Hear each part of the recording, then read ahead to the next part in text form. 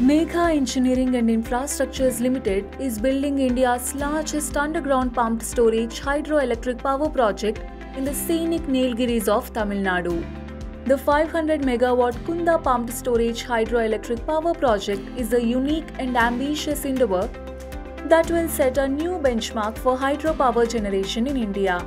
Unlike traditional hydro projects, which are built across rivers, the Kundah project will use water from reservoirs to generate electricity.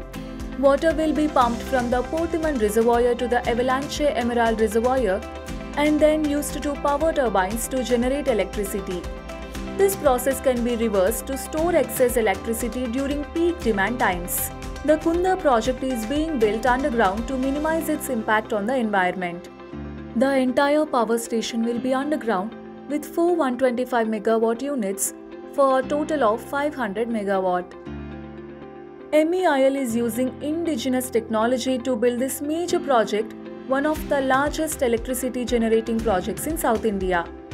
What makes this project unique is its use of reservoir water to generate electricity. We have completed the basic civil works and are now in the process of installing and testing the electromechanical equipment.